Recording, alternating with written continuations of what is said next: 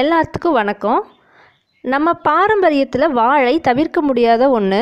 வாழை மரம், இலை, தண்டு, பழம் மற்றும் பூன்னு எல்லாமே நமக்கு பயன் தரக்கூடியது தான். அதில் வாழை இலை மற்றும் வாழைப்பூவோட பலன்களை பற்றி ஏற்கனவே நம்ம பார்த்துட்டோம். இந்த பதிவில் வாழை தண்டோட பலன்களை பற்றியும் அதை வச்சு எப்படி பொரியல் செய்யலான்னு பார்க்கலாம். நம்ம யாழ் தமிழ் சேனலை இன்னும் சப்ஸ்கிரைப் பண்ணலைன்னா சப்ஸ்கிரைப் பண்ணிக்கோங்க. இந்த வீடியோவை பார்த்துட்டு பிடிச்சிருந்தா லைக் பண்ணுங்கள், அப்படியே மற்றவங்களோட ஷேர் பண்ணுங்கள். இந்த வீடியோ பற்றிய உங்களோட கருத்துக்களை கமெண்ட் பாக்ஸில் பதிவு செய்ய மறந்துடாதீங்க. வாழைத்தண்டு சிறுநீரக கற்களை கரைக்குன்னு நம்மள பலருக்கும் தெரியும். வாழைத்தண்டில் பொட்டாசியம் இருக்குது, எலுமிச்சையில் சிட்ரிக் அமிலம் இருக்குது. இந்த ரெண்டையும் நம்ம கலந்து குடித்தோன்னா சிறுநீரகத்தில் கால்சியம் கற்கள் உருவாகிறத இது தடுக்குது. இரத்த அழுத்தத்தை குறைக்கிறதுக்கும் உதவுது. வாழைத்தண்டில் இரும்பு மற்றும் விட்டமின் B6 சத்துக்கள் அதிகமாக இருக்குது. இது ரத்தத்தில் ஹீமோக்ளோபின் அளவை அதிகரித்து இரத்த சோகை வராமல் தடுக்குது. இதில் இருக்கிற பொட்டாசியம் நோய் எதிர்ப்பு சக்தியை அதிகரிக்கிறதுக்கு உதவுது. இதய தசைகளை வலுப்படுத்துது. நார் சத்து மலச்சிக்கலுக்கு தீர்வாக அமையுது. விட்டமின் A மற்றும் C சத்து நிறைந்த வாழைத்தண்டு தோல் நோய்களுக்கு சிறந்த மருந்தாகவும் பயன்படுது. இன்சுலின் சுரப்பை மேம்படுத்தி சர்க்கரை உடனடியாக ரத்தத்தில் கலக்கிறத இது தடுக்குது. அதனால் சர்க்கரை நோய் உள்ளவர்களுக்கு வாழைத்தண்டு ரொம்பவும் நல்லது. இந்த வாழைத்தண்டு நம்ம உடம்பில் இருக்கிற தேவையற்ற கொழுப்பை கரைக்கிறதுக்கு உதவுது. செரிமானத்தை தூண்டுது. வயிறு சம்பந்தமான பிரச்சனைகள் எல்லாத்தையுமே தீர்த்துருது. சிறுநீர் பாதையில் இருக்கிற தொற்று கிருமிகளை நீக்கி சிறுநீர் பாதையை சுத்தமாக்குது. சிறுநீர் உற்பத்தியை அதிகரிக்க செஞ்சு நம்ம உடம்புல இருந்து நச்சு பொருட்களை வெளியேற்றுது.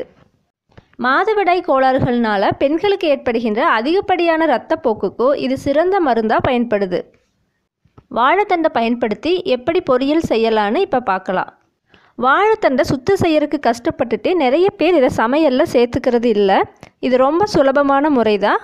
முதல்ல வாழைத்தண்டை எடுத்து நம்ம வீடியோவில் காட்டியிருக்கிற மாதிரி அதை சுற்றிலும் நீல வாக்கில் 2-3 இடங்களில் கத்தி வச்சு கீறிக்குங்க. இப்படி செய்கிறதுனால வாழைத்தண்டோட மேற்புறத்தோட ரொம்ப சுலபமாக எடுத்துடலாம். இந்த மாதிரி கீறல் போட்ட இடத்துலேருந்து தோலை எடுத்திங்கன்னா தோல் சுலபமாக வந்துடும். தோலை எடுத்ததுக்கு அப்புறமா பார்த்தா வாழைத்தண்டு பளபளன்னு மென்மையாக இருக்கும். இந்த பளபளப்பான தோலையும் சீவி எடுத்துடுங்க. இப்போ பார்த்தோன்னா வாழைத்தண்டு கொஞ்சம் சொரசொரப்பாக ஆகியிருக்கும். இந்த வாழைத்தண்டுக்குள்ளே பார்த்தீங்கன்னா நிறைய நார் இருக்கும். இந்த நாரை எப்படி எடுக்கிறதுன்னு இப்போ பார்க்கலாம். தோல் உரித்து வச்சுருக்கிற வாழைத்தண்டை எடுத்து ஒரு ஓரத்துலேருந்து வட்ட வடிவமாக சின்ன சின்ன துண்டாக வெட்டுங்க. இப்படி வெட்டிட்டு நம்ம இழுத்தோன்னா நூல் மாதிரி இந்த நார் வந்துடும். அந்த நாரை மட்டும் தனியாக எடுத்து வீசிடுங்க. இப்போ சொன்ன மாதிரி 2-3 வட்ட வடிவ துண்டுகளை வெட்டி அதில் இருக்கிற நாரை எடுத்துட்டு அந்த துண்டுகளை பொடி பொடியாக நறுக்கிக்குங்க. ஒரு பாத்திரத்தில் நீர் எடுத்துட்டு நம்ம வெட்டி வச்சுருக்கிற துண்டுகளை தண்ணிக்குள்ளே போட்டுருங்க. வெட்டின உடனே தண்ணியில் போட்டுருங்க, இல்லைன்னா நிறம் மாறிடும். இந்த மாதிரி தண்டு முழுவதையும் பொடி பொடியாக நறுக்கி தண்ணியில் போட்டு எடுத்து வச்சுக்கோங்க. வாழைத்தண்டு பொரியல் செய்யறதுக்கு என்னென்ன பொருட்கள் வேணும்னு பார்க்கலாம். முதல்ல நம்ம ஏற்கனவே நறுக்கி வச்சுருக்கிற வாழைத்தண்டு, உப்பு, மஞ்சள் தூள் மற்றும் மிளகாய்த்தூள் தேவையான அளவு எடுத்துக்கோங்க. தாளிக்கிறதுக்கு தேவையான எண்ணெய், கடுகு, கடலைப்பருப்பு, சின்ன வெங்காயம் ஒரு 10 எடுத்துக்கலாம், காய்ந்த மிளகாய் 1, கருவேப்பிலை, துருவிய தேங்காய் 1/4 கப். இந்த பொரியல் செய்யறதுக்கு நம்ம முதல்ல வாழைத்தண்டை தண்ணியில் போட்டு வேக வச்சு எடுத்துட்டு அதுக்கப்புறமா தாளிக்க போகிறோம். வாழைத்தண்டை வேக வைக்கிறதுக்கு நம்ம தண்ணீர் குறைவாக பயன்படுத்தினாலே போதும். வாழைத்தண்டு மூழ்கிற அளவுக்கு மட்டும் தண்ணீர் சேர்த்து அதோட உப்பு, மஞ்சள் தூள் மற்றும் மிளகாய் தூள் சேர்த்து மூடி போட்டு வேக வச்சுக்கோங்க. நம்ம சேர்த்துன தண்ணி முழுசும் வற்றின உடனே எடுத்து சாப்பிட்டு பாருங்கள். தண்டு வெந்துருச்சுன்னா அப்படியே எடுத்துக்கோங்க, இல்லைன்னா இன்னும் கொஞ்சம் நீர் விட்டு வேக வச்சு எடுத்துக்கோங்க. கூடவே உப்பு மற்றும் காரத்தையும் சரி பார்த்துக்கோங்க. வேக வச்ச வாழைத்தண்டை நம்ம இப்போ தாளிக்க போகிறோம். வாணலியில் எண்ணெய் விட்டு காஞ்சதும் கடுகு சேர்த்துக்கோங்க.